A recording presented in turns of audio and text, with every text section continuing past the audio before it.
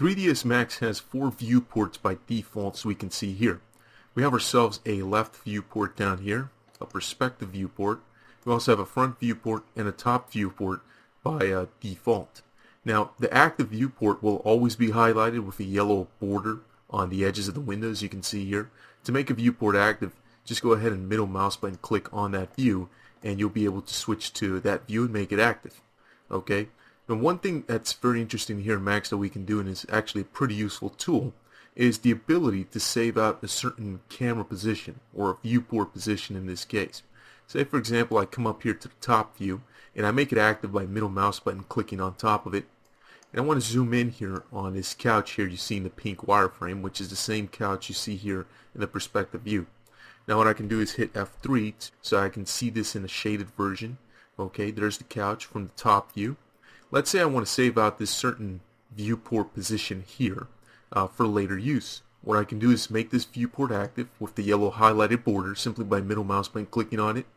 Go up here to Views, and in the View menu, you notice we have the option here to Save Active Top View. So we'll click on that. It appears as though nothing has happened. But let's go ahead and zoom out of this view and maybe move it around. So now it's not in the previous position.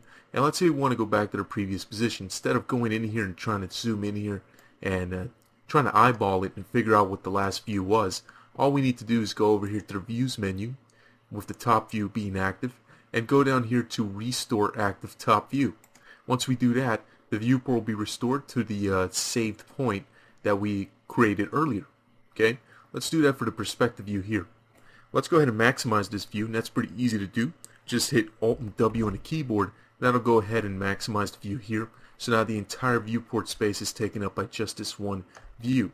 Okay, so let's say I like the view of the couch, say from this angle right here. All I have to do is go up to the Views menu, save the active perspective view, and I can continue working on this scene. And let's say later I decide to come back. All I have to do is go back to the Views menu, go to Restore Active Perspective View, and there we go. We're back to the previous view. And that's how you can save out some of your active views in 3ds Max. Pretty useful tool.